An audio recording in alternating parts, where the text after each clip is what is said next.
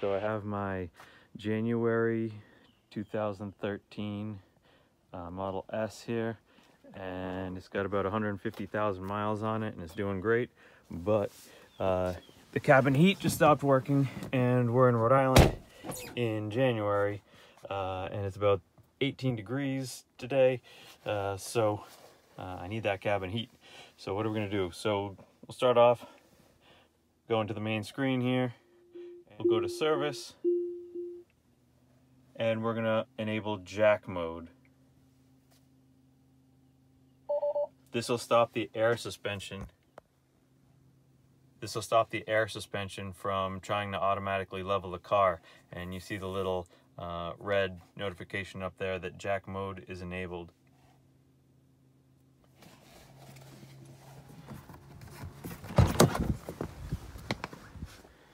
All right, then we'll come out and around to the front passenger side.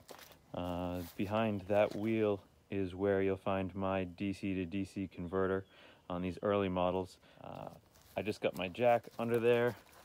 Full disclosure, the only way I can get this regular jack under there is by putting my air suspension to the full height. Otherwise, I have to use this travel jack to get it under there. So I put it up to full height and put it under there before putting it in jack mode. So you see that bought me a little bit of extra space from the ground.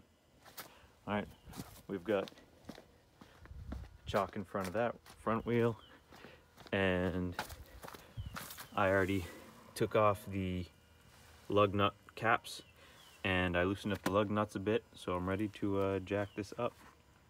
All right, I jacked it up as high as my jack would go. I put those jack stands next to my jack, but those are just for extra security. And I'm about to take this wheel off using the 13/16 end of my tire iron.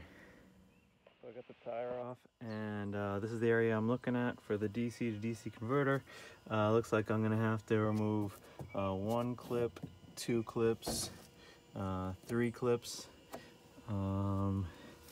maybe this 10mm bolt, although I need a deep socket if I'm gonna use my socket set on that, and maybe this clip up here as well.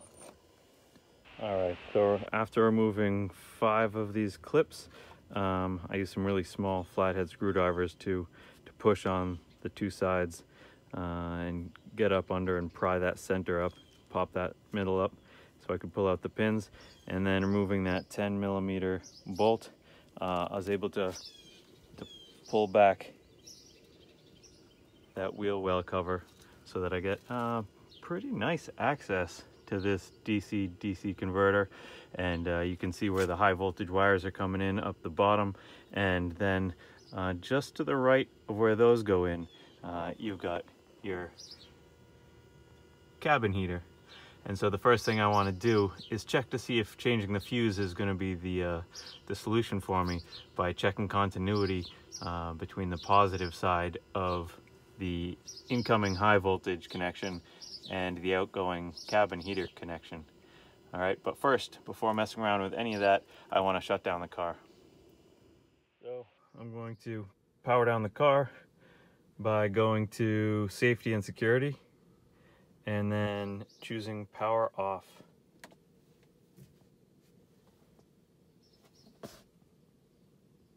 All right, that in addition to the next 2 steps I'm going to do, removing the high voltage connection and removing the 12-volt connection, will make this safe to work on.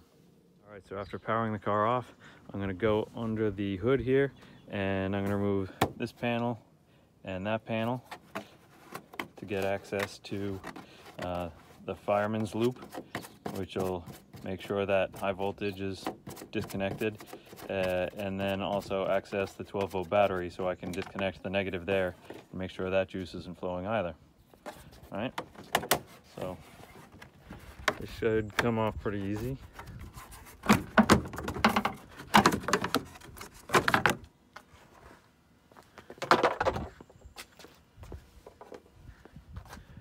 And then this piece as well.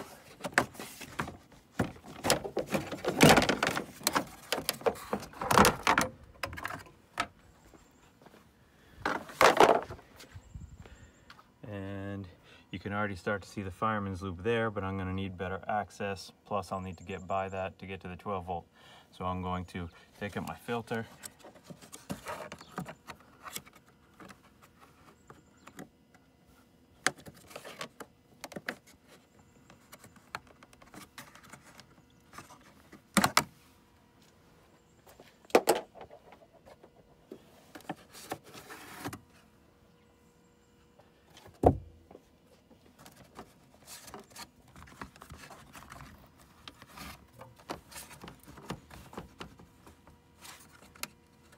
I'm going to need to remove this clip, and I'm also going to need to remove this clip right here.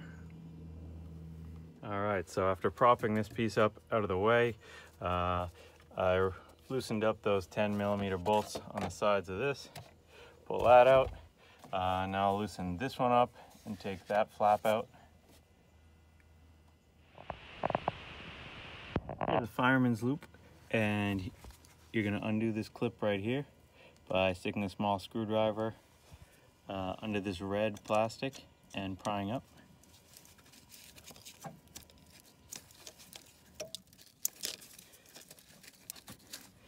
And then once you disconnect that,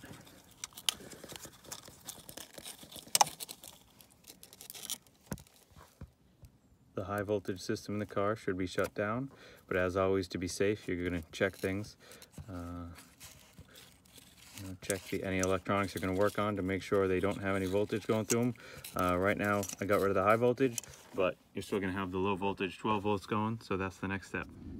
Alright, and so I use the clips on this to take this off, and then down here I just removed an 8mm bolt to remove the negative. And the 12 volts is powered down. Alright, so we've got the car off, but I want to double check because high voltage from this car can kill you. So, you know, you want to test your voltage checker on a known circuit. Alright, make sure it's working. And then put it on all the things you're going to be touching. And looks like we're good. Alright, and so here I pulled out the red clip with a little screwdriver, pried it out, and so then you can push up on the center part of the clip and pull this connection off for the cabin heater. Alright, next up I'm gonna loosen up this nut here, take the cap off to access the wires for the high voltage. Alright, so now I've got my multimeter set on continuity mode, and it's going to beep when there's continuity. So I'm checking to see between the negative first of the high voltage connection to the negative of the cabin heater, and that I'll expect there to be continuity. Let's see if I can do this with one hand.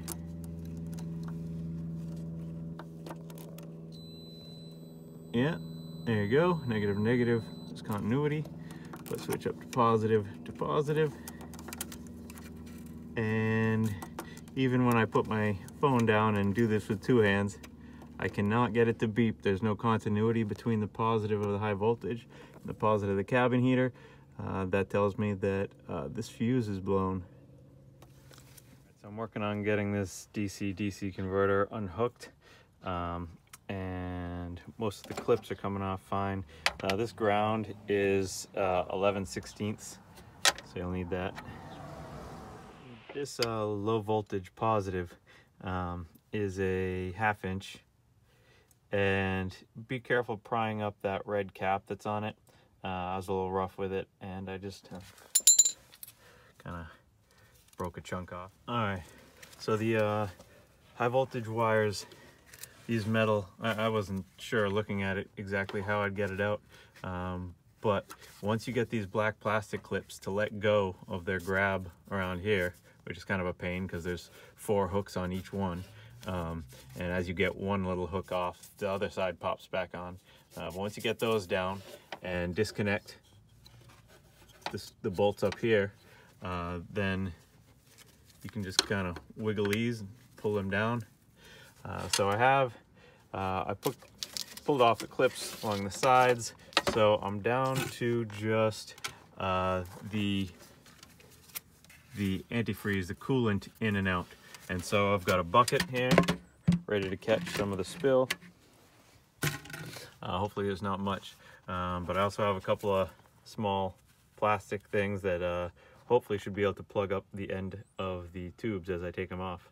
All right, I managed to get the antifreeze lines off without too much spill, but you know, just be prepared with a bucket underneath.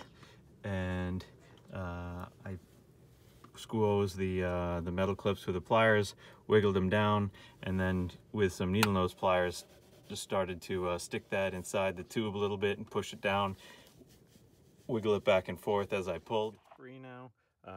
You know, it's not the screws here you need to take off, but there's one bolt down here, the silver one, one up top right there, and then there's one down right here. DC converter out and ready to be opened up. I got my fuse here. I got two, but I'm just going to put one of them in if that's the only one that's reading that's dead. FWP40A14FA. I picked each of these up for about 17 bucks on Amazon.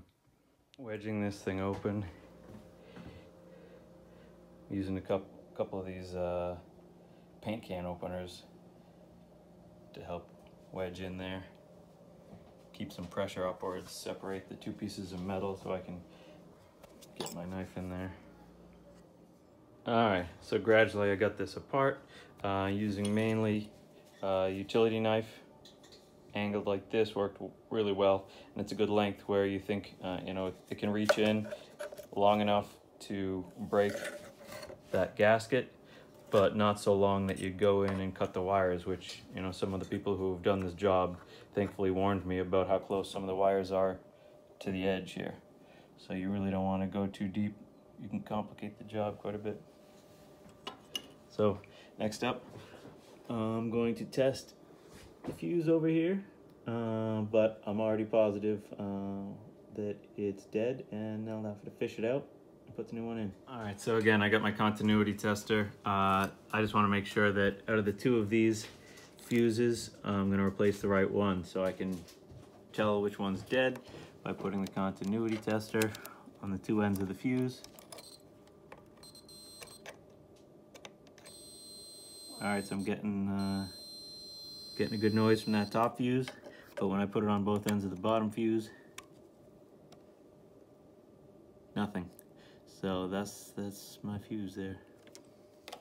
All right, so I got my old fuse here that I just took out.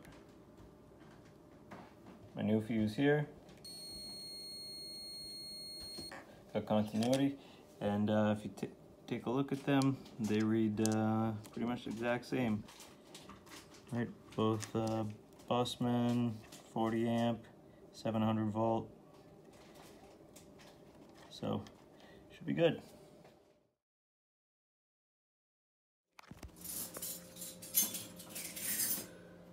Now positive to positive.